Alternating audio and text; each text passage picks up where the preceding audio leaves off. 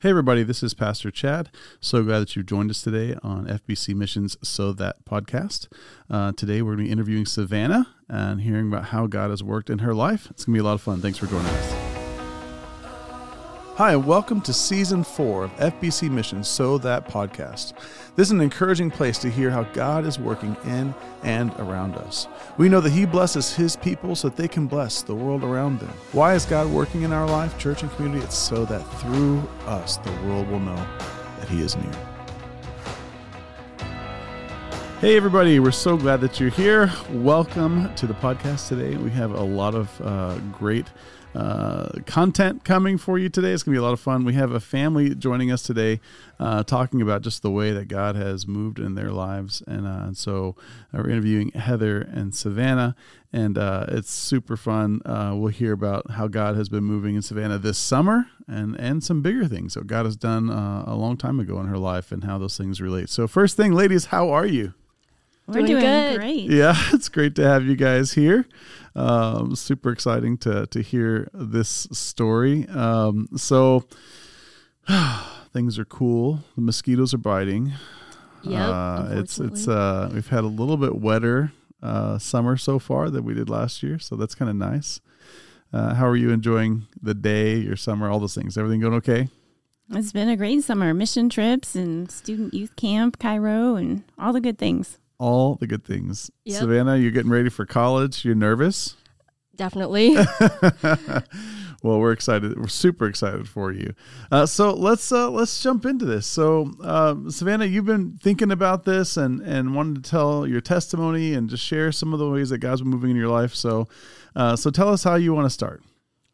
So for me, it's been a lifelong thing for me to want to tell my testimony, and every time I feel like I'm so unprepared and not wanting to, I'm always bawling my eyes out, and so I never was prepared to want to tell my testimony, but now God has prepared me along the way, and so especially this summer, I was a part of the Yucatan mission trip team, and I had the privilege of going there and experiencing the people down there. And you've been there before, right? Yes, I've been there three times. Three times. This is your third trip. This was my third Okay. time, yes. Awesome. Yeah. And so just seeing that, people are open down there, and especially the incoming seniors that went down there, they really took initiative and stepped up, and a few of them knew Spanish really well, and so they actually told their testimonies down there in Spanish, and it just showed me wow, they have that courage to do that, and so that just inspired me to want to tell my testimony in English, of course, but tell my testimony, and so then after that, Cairo happened, and I was like, wow, it was perfect theme that happened, that was there, and it was Revival Generation, which was talking about how we, the youth, can be the next generation to tell about the gospel and who Jesus is, and so Nick Person was a speaker there, and he was talking about how testimony is a huge part of that, and relating to other people is we can talk about your testimony and show them that they're not going to be perfect, they're not going to be I want to give just a little context while you're working on that. So I don't know that all of our listeners know all of the little things that Cairo is, or so we just, this summer, our church every summer has been sending teams to Yucatan. This year we had a team of 35 people that went for a week, and we work with some church planters and a ministry called YWAM Cancun. That has a school, and there's a lot of opportunities. This year, some of the plans didn't go the way that they had expected, and it opened up the opportunity for them to do some street evangelism, which was a little different than what we normally do on that trip. And so Savanah was talking about how they got to share their testimonies, and some of our students were Spanish speakers as well, so that helped. In addition to that, every year our church sends out our Cairo camp. It's the youth camp, and they this year went to New Mexico to Glorieta, and had a youth camp speaker, Nick, and so a lot of great stories have come out of both of those events, the summer mission trip, and then of course the youth camp that just got back a couple of weeks ago. And so thanks for giving us a little bit of a glimpse of what's going on inside of those things. So please continue. So Nick Person was talking about how testimony is a huge part of sharing the gospel and being a light to others, and how we can relate to one another, and that we're not, we can be there for one another. Yeah. So one of the things would be really fun is to talk about what is your testimony. Not necessarily we want to get to your story, but a testimony is an important part of every believer's story. How do you think about it, Heather? When you think about the word testimony and what it means, when someone says, "Can you share your testimony?" What do you think about?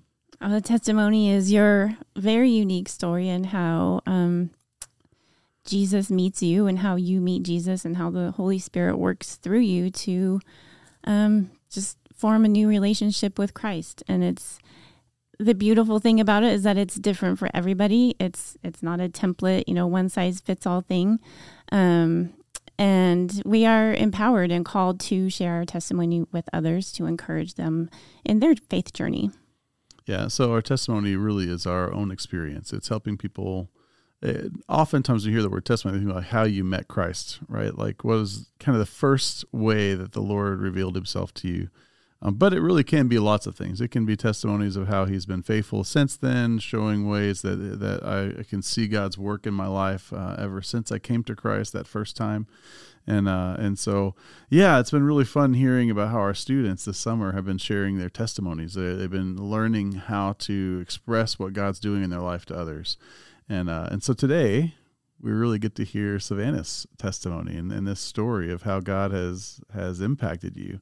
And it's a cool story. And I'm Savanah's mom, and I've seen her testimony grow throughout the years, and I've seen God working in her life, and I've just watched her piece her testimony together, and now it's ready. She's ready. God has given her this time and this place and this day to share her story, and it's amazing. A fun thing, just for those of you who are listening, is that Savanah is about to leave for her freshman year of college. So she just graduated from high school, and she was adopted early in her life, and so Heather and Savanah both have a part of this story, and that's why the two of them are here together. So yeah, ladies, I want to hear it. Tell me your story, Savanah. Okay, once upon a time. So I was adopted when I was 5 years old, but I think I've been told that when I was probably like a month or so old, I was put in an orphanage. And so from that time till I was 5, I was in an orphanage, beginning of my life. And so... Do you have any memory of that? Nope. No, none of it. It's only from photos, really, of the adoption. Okay. But I unfortunately do not know anything of it. No, it's okay. I was just interested to know. That's amazing. Yeah, it's very interesting. But of course, at such a young age, I don't, not a lot of memories are kept because you're still developing. So, yeah, of course. I don't have very many at all. I don't know if any of my memories are before 5. So, just so you know, it's not uncommon. That's awesome. So, you lived in an orphanage. Yes, and so I'm from China, of course, but what's the Guangdong? From Shenzhen. Yes, and I was there for about 5 years of my life, and in that time period, it was interesting because my mom told me that whenever they started the adoption process, I was about 1. So not quite 1 year old when we started the adoption process, and so that was about 2005. God just laid it on our hearts to grow our family through adoption, and so my husband and I did all the paperwork. The home studies, the home visits, the application, all of that, and we were told that we would wait for about a year and we would have a a new child in our family. But around that time, China, the international adoption process slowed way down. So we were just kind of put in this long waiting queue, just waiting to meet our future child. And what we thought would be 1 year actually ended up being 4 years. And during that time, we had to renew our paperwork and our home study a few times because it only lasts for a little while. And, along the way, we're like, God, is this really your plan for us? Is this really what you want us to do? We got a little bit discouraged, but we did see little signs from God, signs of hope and encouragement in the form of ladybugs, which is amazing. And anytime we doubted, we would step outside and we would see ladybugs in the weirdest places. Like one tree that we walked past every day never had ladybugs, but one day when we were doubting, it was covered from the top to the bottom, covered with ladybugs. Another time we were at the top of Pikes Peak, which is a 14,000-foot mountain in Colorado. And I don't know if you know this, but ladybugs don't fly if it's colder than 50 degrees. But we were on top of the mountain and it was like 30 degrees, very cold, very windy. And, we're just like, God, is this what you want us to do? And here comes this ladybug just flying around us and lands on us. All right, you got to tell us why and how did ladybugs have so much significance for you? What gave you that? That is just how God spoke to us. I don't know why ladybugs, but you know what? We decided to decorate her bedroom in ladybugs, like on her bedspread and everything. So cool. So interesting. Yes. That's amazing. Yeah, I would say that's kind of a miracle in that sense, like seeing something that really shouldn't be there, but it is there. It's the fact that God was moving and he was like, I want you to do it. I want you to be a part of this. And so, yeah, it was really amazing to hear that and that side of the story in that sense. And, for me, I apparently was not ready, to be adopted. God didn't want me to be adopted right away. And so it was just a process of him being part of both sides of, this adoption. And he's like, I want you to be both sides to be ready. And so, and my mom pointed this out and she's like, well, I guess it was just perfect timing whenever it actually did happen. We were both his perfect timing. Yeah, absolutely. we were both on that side and we were both ready to meet each other when it happened. Of course, it was 4 years later, but still God's timing of 4 years later. So that was really amazing to hear that. Yeah. Well, so that's what gets you here. So what happened next? How did you continue to grow towards Christ?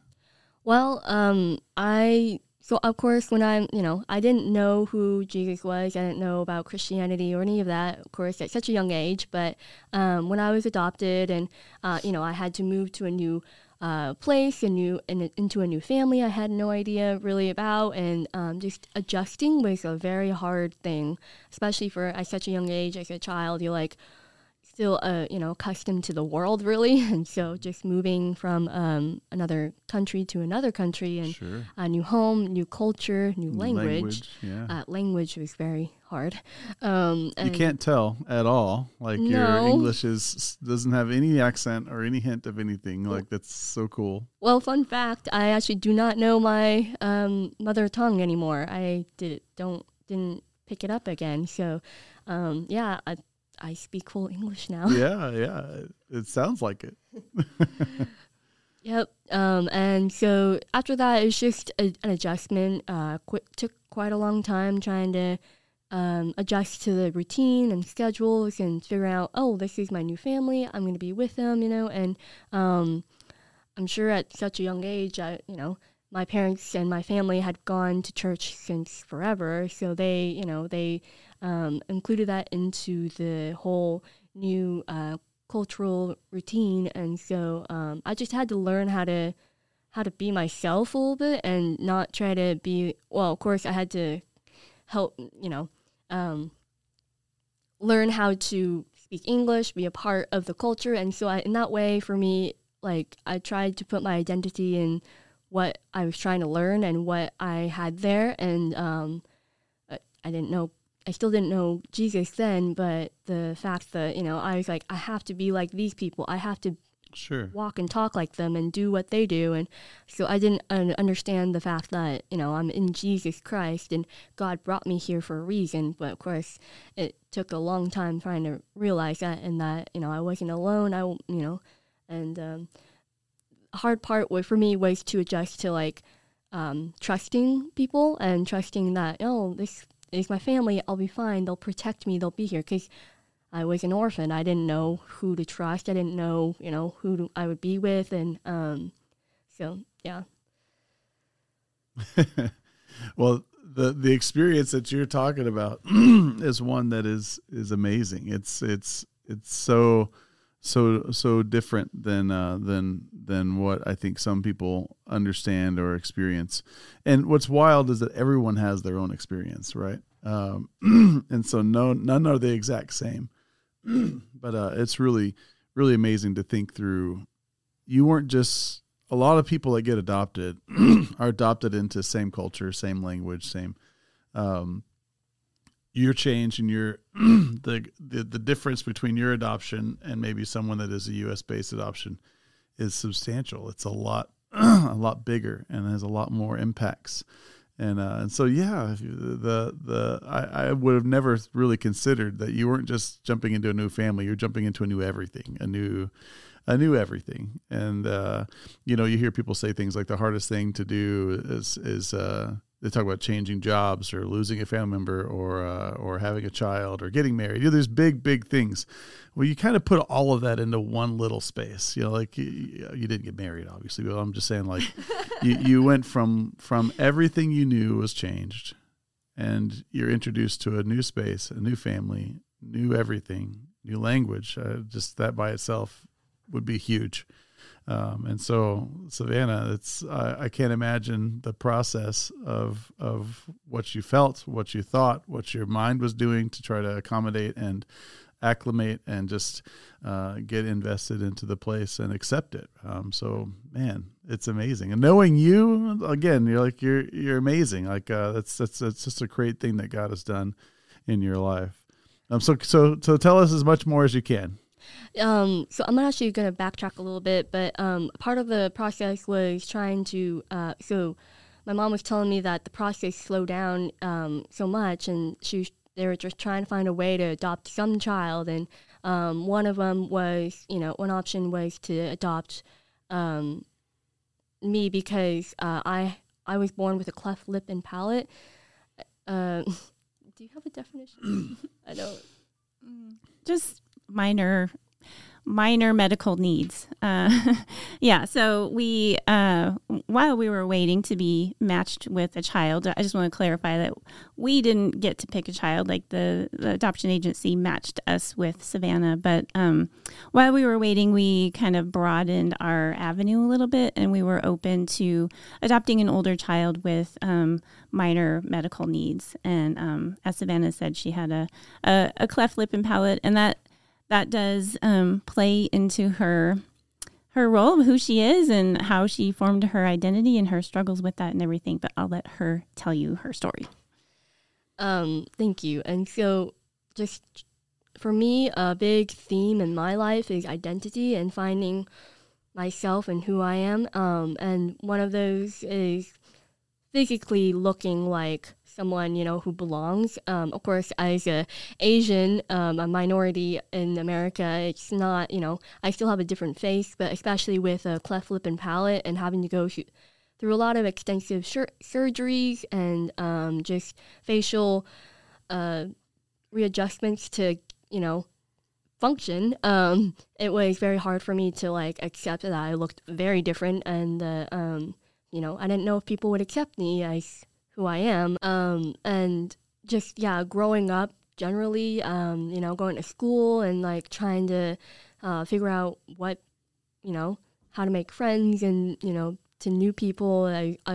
We've moved several times, but, and just readjusting. I think for me, I'm just about the expert of change and trying to figure that out, which, trust me, I'm still not the perfect person to figure that all out, but just learning that I am who I am and that I was created by God and that I am just fine as I look. And so, and then, people, of course, were the most friendly and they accepted me, and I became part of their friend groups. And it was amazing to see that I too can be accepted into, by friends and family, and with, despite all my differences. And anytime you're uprooted from a familiar place, a familiar culture, surroundings, of course you want to fit in, wherever you land, wherever you move to.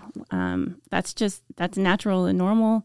And I know in the future, Savanah, you will move many times as you grow and take different career paths and everything. But now you firmly have your identity rooted in Christ, and Christ is always with you. And that makes that change and that journey so much easier rather than trying to rely on yourself. Yeah, and so just seeing that I have a family that was very deeply rooted in God, and going to church every Sunday and just being immersed in the Word, and I saw through that. And so at my old church, I got baptized there, and but I will say I didn't really feel anything too different. Obviously, I accepted Christ, but it actually wasn't until last year that I really felt different. I felt like, the Holy Spirit was really working through me, and seeing that, I want to make some change happen. And one step is telling your testimony. And so I, especially this year too, as I said, during the summer, it really hit me, and I'm like, I need to do it. I need to do it right now. And so just seeing that, and that I can make change happen. That's amazing. That's amazing. Well, that's incredible. All of it, the difficulty, the transitions, the changes, the identity piece. It's wonderful that God has sustained you and given you strength and called you His own, and kind of walked with you step by step through all of that. And I love to hear that. So how is your relationship with God different now than maybe it was a couple years ago?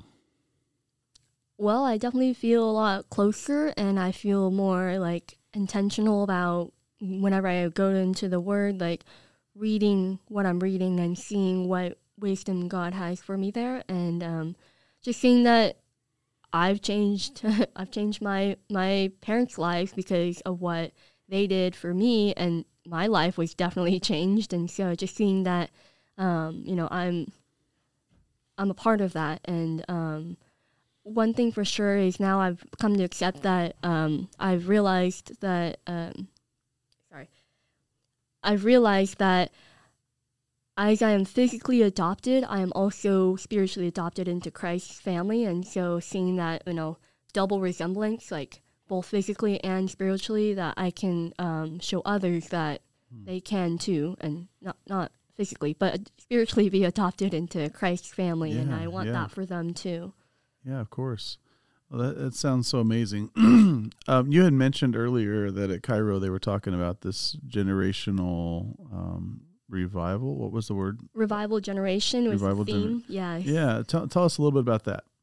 So every Cairo, there's always a main theme that happens the whole week. And so this past week was Revival Generation, which talks about how we can be a light for the future generations, and especially for our younger generation. It is very hard for us to want to tell about the gospel because we are very scared of how other people will think of us, and how, will it be accepted, or will we be made fun of for it? And so the speaker, Nick Person, was just highlighting on that, and he told some stories that about Jesus and how he was, as Nick said, a catalyst of the gospel, and he himself would be performing miracles, but not without an intentional purpose behind that. And he just wanted us to understand that no matter where we are, no matter who we are, we can make a difference, and it doesn't matter how far or how close we are with somebody. We can reach out and just bring them Jesus' light. Oh, that's awesome. That's awesome. I've heard it said that every generation has a responsibility to reach their generation.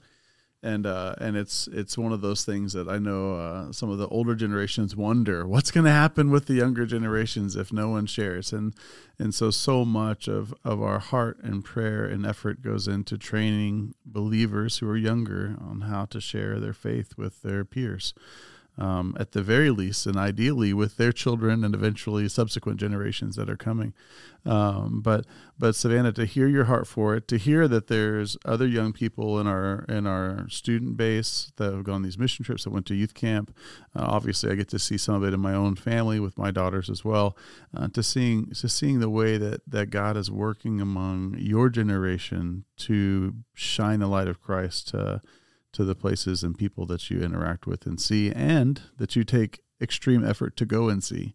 Mexico is just not like it's here. It takes a lot of work to take a mission trip and to raise the funds and to go sit in another country that speaks a whole other language again, and then a different culture, and figure out how to share the gospel in those cultures. And so there's been some fun stories that have come out of that. I don't mean to bounce around all over the place, but someone was telling me that when they went and shared their testimonies and shared the gospel that day, kind of in street evangelism, there were people that came to faith for the first time because of, again, kind of a messed up schedule. We changed the plan, and now you go out, and then there's 6 people that devote themselves to Jesus for the first time. What a cool thing. Go ahead. So backtrack back to Cairo again, but Nick actually talked about like the how we have interruptions in our life, and we think that, oh, this is not what we planned, this is not what we wanted, and then we're like, God, why are you interrupting, this important moment or this something that's happening right now? And Nick was saying that interruption is like purposeful. It is, God's intention to make that happen because something greater will happen. And so going back to Mexico, so we do, the downtown church in Cancun does it's called the Bazaar, but it's like a chance for people to come to the church, and we usually have a whole bunch of clothes and paintings that we do to give them and hand out, and so they have clothing to wear and for their family. And we unfortunately did not get to do that because it was raining that day, and the interruption happened, and we're like, what are we supposed to do? We can't reach people. But we're like, hold up in a second. You can reach people,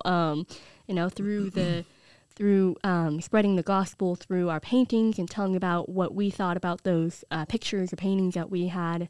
And so, when we gave out our art and we came back together at the end of that, I believe it was 6 people accepted Christ just from that.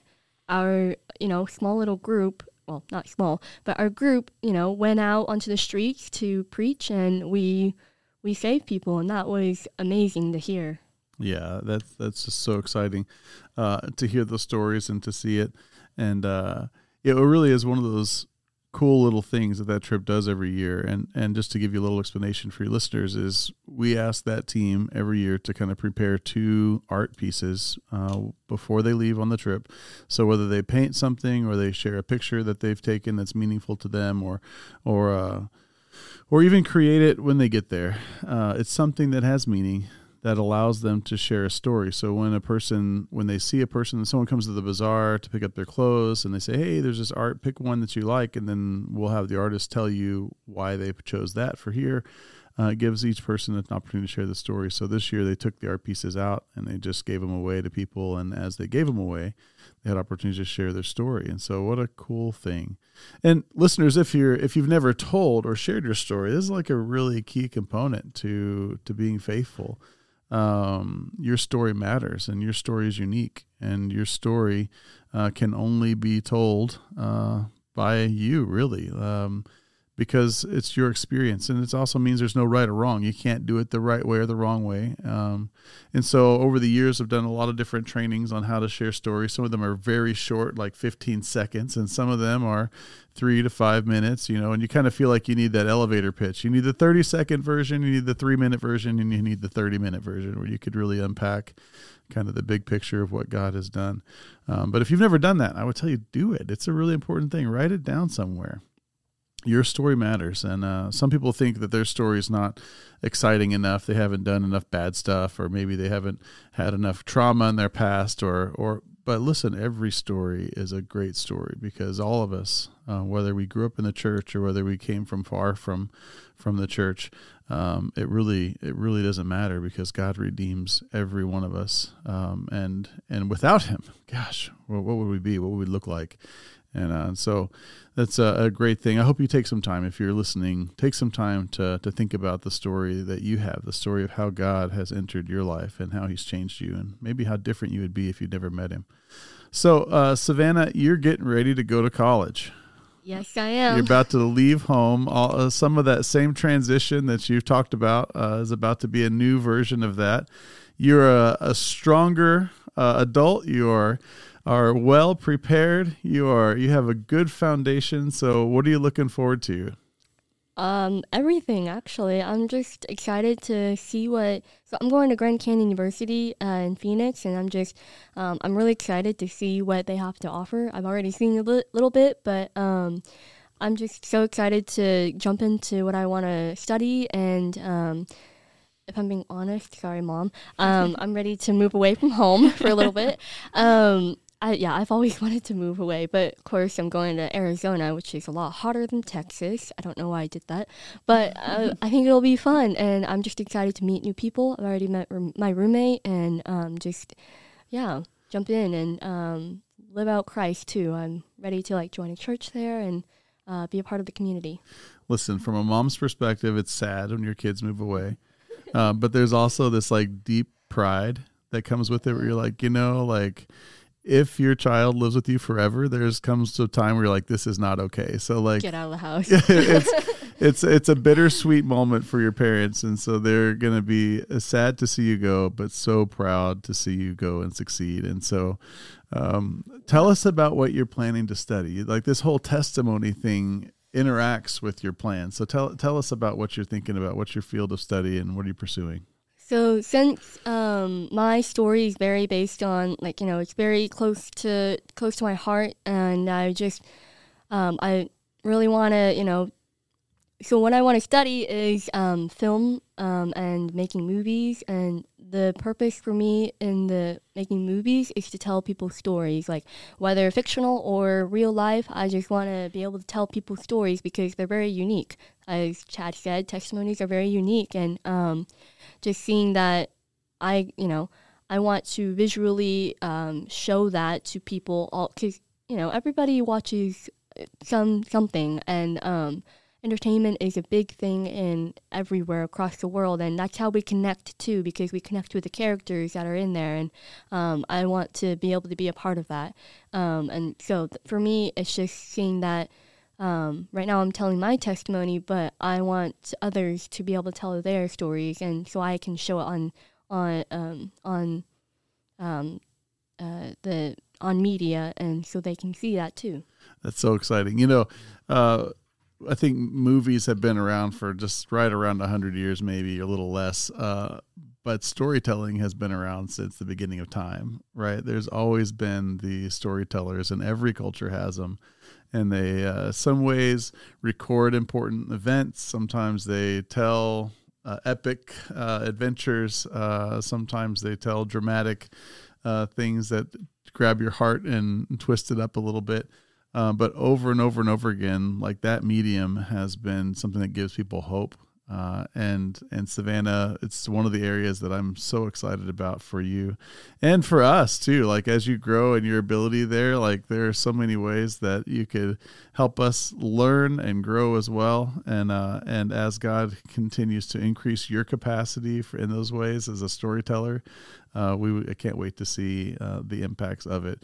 And either way, whether it's in a secular environment or in a Christian environment, whatever that looks like, I'm excited to see what it looks like. We need storytellers moving towards what's next. Yeah.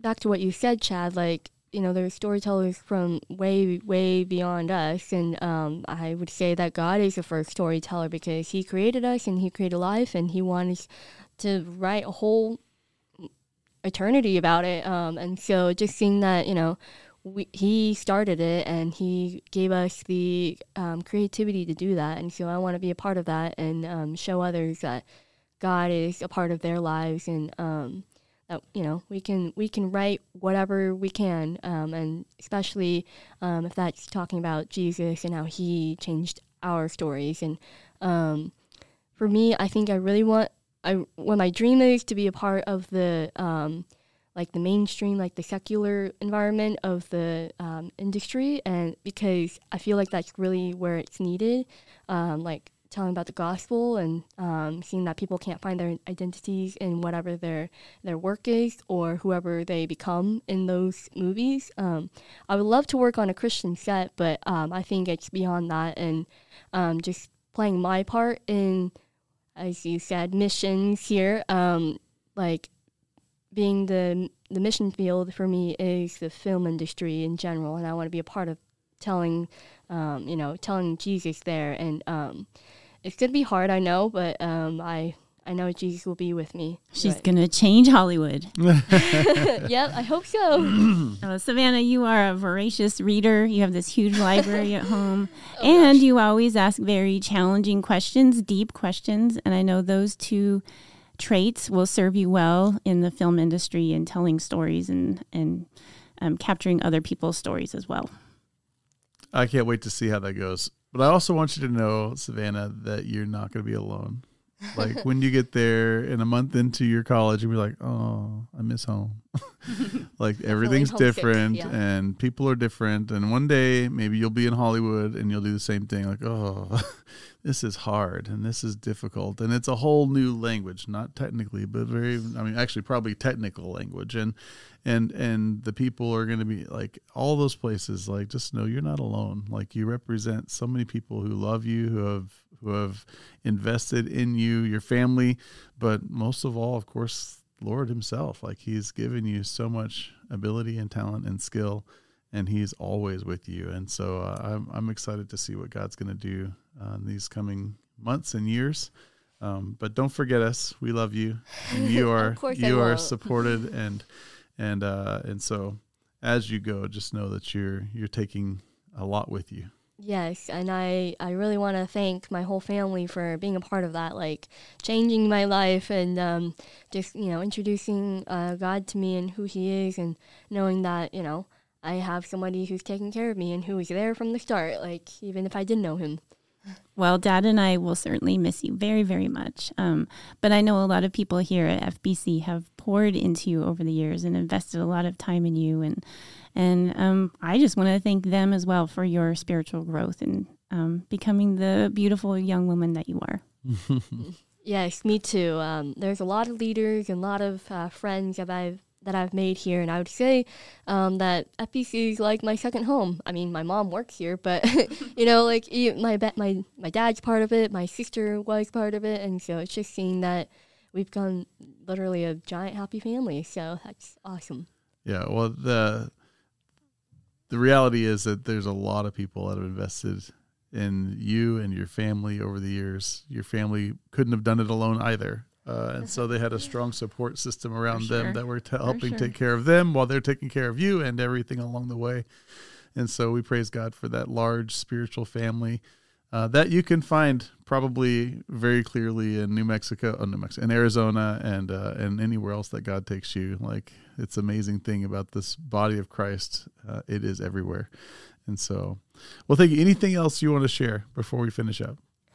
Well, I would just encourage the listeners to take heart on telling testimony, because it's a very powerful ally you have. And as Chad said again, each testimony is very unique. And so don't think that your story is not unique or it won't have any impact on anybody, because the people around you know or the people that you sit in different places with or talk to, if they hear your story, they'll be changed. And so I just encourage that you guys all try to tell your testimony in some way or format. Of course, it doesn't have to be in public or anything, but God wants you to tell it. So go and tell.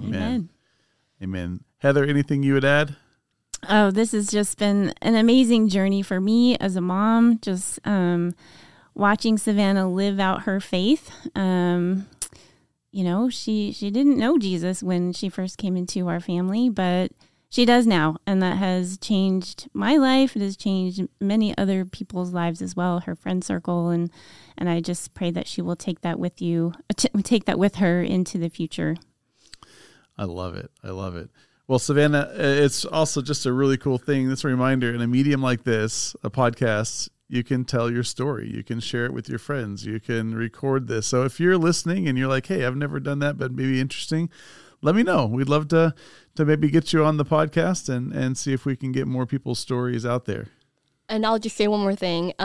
So this podcast is called So That, and I was reading a Bible verse the other day, and it was, I don't remember what it was, but it had so that, and so it was just very clear to me that, we have a story so that we can tell the world about it. And for me, it's just, I'm going to tell my story through movies because, entertainment reaches across borders, and I want everybody to know, other people's stories and feel that, and just know Jesus through all that.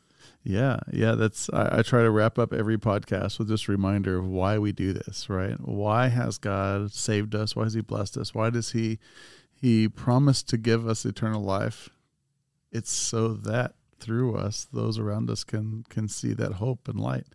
Over and over and over, the scriptures have this A-B kind of promise.